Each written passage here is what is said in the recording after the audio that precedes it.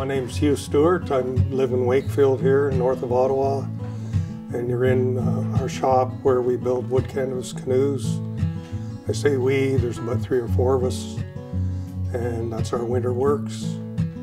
And we've been here since about 1988. So I started out as a paddler, and then I became a canoe guide.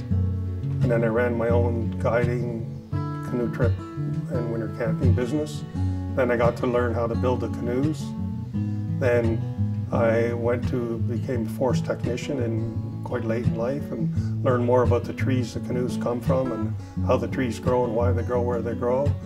And now I'm writing my memoirs about canoe travel, and I've published, not my own books, but my friend and I have published 3 or 4 books now about wilderness travel. So I've sort of been a facilitator. I see myself as enjoying it myself, but I facilitate it for other people through being an instructor and a guide and building canoes for them and publishing books that have been forgotten. I understand when you build canoes, especially a cedar canvas canoe, is when you have to repair them in the field, they're a hell of a lot easier when you know how they were put together. So, but you understand how all of the different aspects of the shape come together. You'll notice something and all of a sudden you say that's too flat bottom, something's gone wrong there. With that canoe, it's gotten flat bottom when a canoe comes in for repair, or it's gotten too round bottom.